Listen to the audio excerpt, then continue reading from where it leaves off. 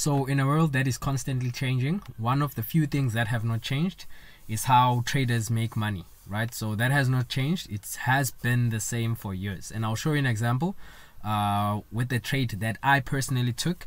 It's an easy trade, even though it made me over 1,000 pips, over 3,000 pips. But it was an easy trade, and I'll show you what I mean when I say it. The way traders make money has not changed, right? So we have to go back to 2013. I'll be using USD JPY. We have to go back to 2013 to witness what I mean, right? So in 2013, around April, the Bank of Japan, they actually started a quantitative easing program. Essentially, a quantitative easing program has a similar effect to cutting of interest rates. It is meant to keep borrowing costs low so that it can stimulate the economy, because if borrowing costs are low, then people can borrow money, businesses can borrow money, and then the economy will start booming or growing, right? So that is the primary purpose of it, just in simple terms. So the Bank of Japan was starting that in April, or they announced that they're starting it in April, whereas on the other hand, the Fed, they announced in May that they announced in May that if it saw continued improvement in economic conditions, they would take a step down in our pace of purchases. So essentially, they would start quantitative easing, right? So they would exit quantitative easing. So what was happening? The Bank of Japan was starting quantitative easing. The Fed was in the process of actually exiting quantitative easing and then eventually hiking interest rates. So that caused a divergence. One was weakening. One had an effect of weakening the economy. The other had an effect of strengthening the economy, right? So when interest rates go up, value moves into that economy. If interest rates are kept low, then value moves out of that economy. So that is what was happening. So buy the Fed or buy the dollar and sell the Japanese yen. And that was around 2013. And what we saw is that price fell a couple of 700 pips before it actually bottomed out and then continued rising for a couple of years, right? So this is what I saw in 2021 when I started trading using fundamentals. In 2013, I wasn't even trading. I had no idea what trading even was, right? But in 2021, when I came across fundamentals and I started learning them, this was the trade that I came across, right? And then fast forward to 2021, what was happening in 2021 was almost similar to what was happening in 2013, which is why I say that the way traders make money has not changed.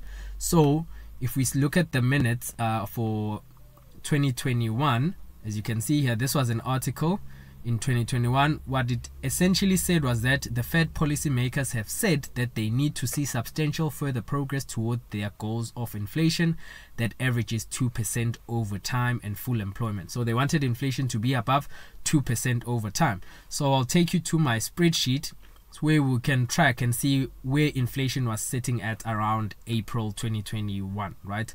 So around April 2021, if we track here, okay, let's start in May. Around May 2021, as you can see, here's the dollar, right?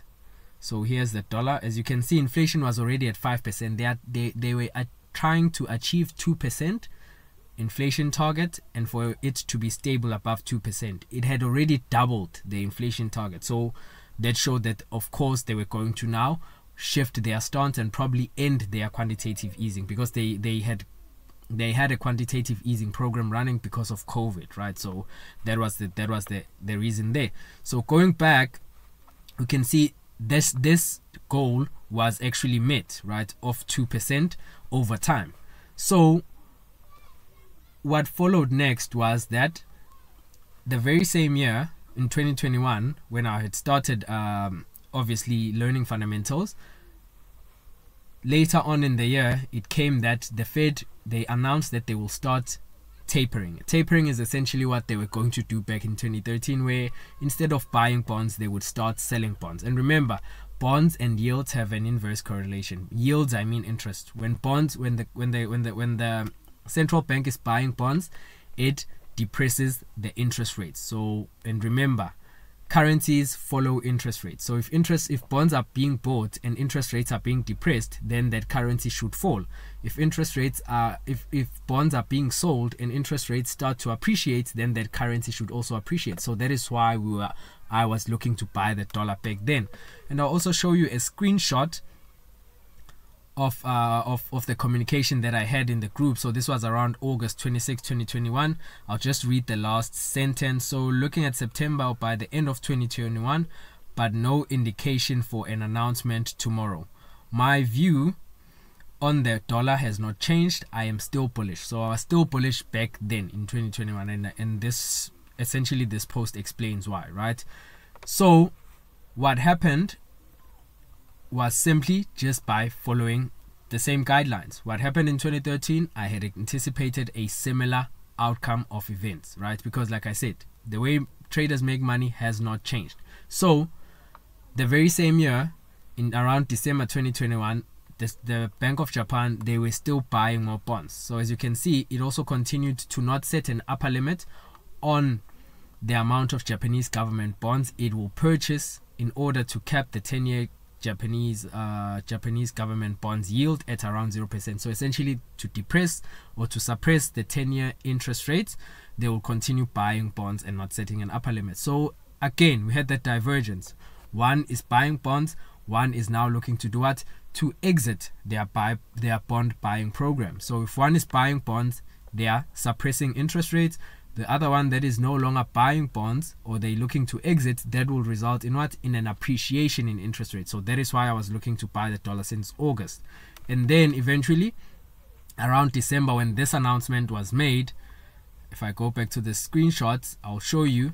This was when I told the team that I was looking to buy USD JPY. So this was around the 30th of November. I have placed a buy limit order at 112.65, and then the buy limit was triggered. Obviously, this is what I said on December the 6th. Then if we go back to the actual chart, what you can see, this is when I bought around November 2021 towards the end, and then price actually rallied over close to 4,000 pips, and that is the reason why I say this is the most easiest trade I ever took, right? So I was able to net over 3,000 pips. I did not hold the whole move up until 151, but I was in, I'd say 90% of the move. I've been holding and I've been bullish the dollar, buying the dollar till today, right? And that is the reason behind me actually buying the dollar. It's that divergence in central banks. So if you understand what the central banks are doing and what they are doing, the impact it will have on the economy moving forward, you can make informed decision where you are able to consistently pull out trades out of the market, or choose trades in the market that have an unlimited upside but a very limited downside in terms of your losses, right? And that is what I did exactly here. So the way traders make money has not changed. This happened in 2013, it happened again in 2021. Right now we are shifting into an environment where the central banks had been hiking interest rates all this time, and now they were potentially heading into a regime where they could look to cut interest rates. So in that case, again, we'd have to readjust and reposition ourselves accordingly. Those that will cut early would look to sell. Those that will keep their interest rates higher, we would look to buy, right? So essentially, that is the lesson that I wanted to share with everyone here, that this is how simple it can be to produce good results from your trading. Just follow the central banks, identify that central bank divergence, and then you act on that.